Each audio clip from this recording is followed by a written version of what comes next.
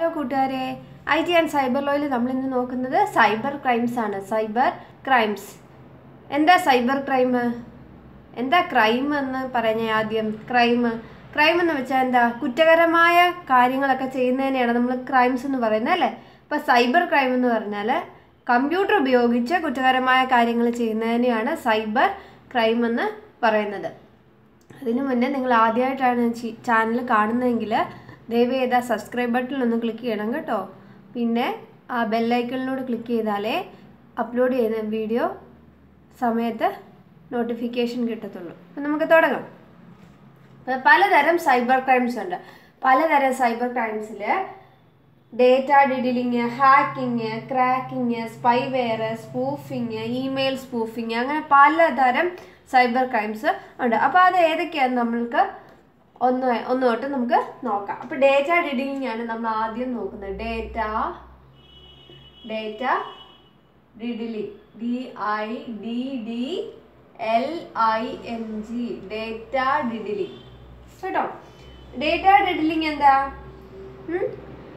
ഒന്ന് ആലോചിച്ച് നോക്കിയാൽ കേട്ടിട്ടുണ്ടോ? ഡേറ്റ ഡിഡിലിങ് എന്താ? നേരത്തെ കേട്ടിട്ടുണ്ടോ? ഡേറ്റ ഡിഡിലിങ് എന്ന് പറഞ്ഞാൽ the cyber attack that involves altering data just before the computer process and then changing it back after processing is completed.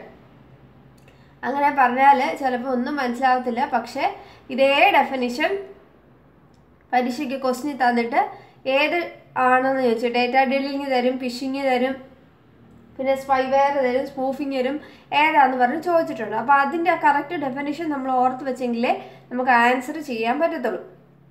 Data ഡിഡിലിങ് ഒന്നുമില്ല. നമ്മൾ ഒരു ഡേറ്റ കമ്പ്യൂട്ടറിലുണ്ടെങ്കിൽ നമ്മുടെ ഒരു ഡേറ്റ കമ്പ്യൂട്ടറിലുണ്ടെങ്കിൽ അത് കമ്പ്യൂട്ടർ പ്രോസസ്സ് ചെയ്യുന്നതിന് തൊട്ട് മുന്നേ അതിനെ ഓൾട്ടർ ചെയ്യുന്നു.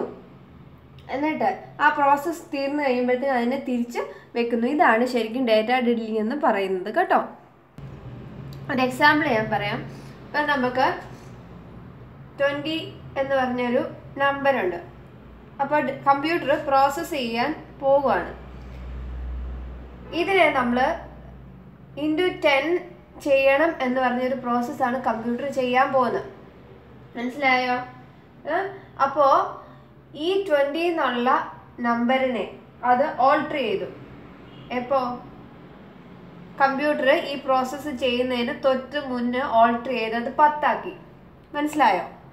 എന്നിട്ട് ഇപ്പം ഇവിടെ 10 ആണ് ഇരിക്കുന്നത്. അപ്പോൾ കമ്പ്യൂട്ടർ പ്രോസസ്സ് നടത്തുക. അപ്പോൾ എത്ര വന്നു? ഇൻറ്റു 10 ചെയ്ത് 100 കിട്ടി. കമ്പ്യൂട്ടർ അവിടെ പ്രോസസ്സ് ചെയ്തു. എന്നിട്ട് എന്ത് ചെയ്തു? അടുത്തത് പ്രോസസ്സ് ചെയ്ത് കഴിയുമ്പോഴത്തേന് ഈ ഡേറ്റയെ പിന്നെ തിരിച്ചു വയ്ക്കുന്നു. 20 ആക്കി വെച്ചു. അപ്പോൾ ഇവിടെ കണക്ക് ശരിയായോ? ശരിക്കും ഇവിടെ 200 ആണ് വരേണ്ടത്. ഇവിടെ ആ ഡേറ്റ ഇവിടെ ചേഞ്ച് ചെയ്തത് കൊണ്ട് ഇവിടെ എത്ര ആൻസർ കിട്ടിയത്? 100. മനസ്സിലായോ? 100 ആണ് ആൻസർ കിട്ടിയത്. ആ ഡേറ്റ പിന്നെ എടുത്ത് തിരിച്ചു വെച്ചു. അപ്പോൾ എത്ര? 20. അപ്പോൾ ഇവിടെ മിസ്മാച്ച് ഉണ്ടായില്ലേ? 200 ഇവിടെ പ്രോസസ്സിങ് കഴിഞ്ഞ് വരേണ്ടടുത്ത് എത്ര ആണ് ഇപ്പോൾ കിടക്കുന്നത്? 100. അപ്പോൾ ഇത് തെറ്റിപ്പോയില്ലേ? ഇതൊക്കെ മെയിനായിട്ട് നമുക്ക് അഫക്റ്റ് ചെയ്യുന്ന ബാങ്കിങ് മേഖലയിലൊക്കെ എന്തെങ്കിലുമൊക്കെ ഇൻട്രസ്റ്റ് ഒക്കെ കാൽക്കുലേറ്റ് ചെയ്യുമ്പോഴത്തേക്കും ഇങ്ങനെ ഡേറ്റ മാറ്റി കഴിഞ്ഞാൽ വളരെ ഡേഞ്ചറായിട്ട് ഒത്തിരി പൈസ എല്ലാവർക്കും നഷ്ടപ്പെടുന്നതൊക്കെ രീതി വരുന്നു. അപ്പോൾ ഡേറ്റ ഡിഡിലിങ് മനസ്സിലായോ? സിമ്പിളായിട്ട് ഇത്രയേ ഉള്ളൂ കാര്യം. ഒന്നുകൂടി ഡെഫിനിഷൻ വായിക്കാം.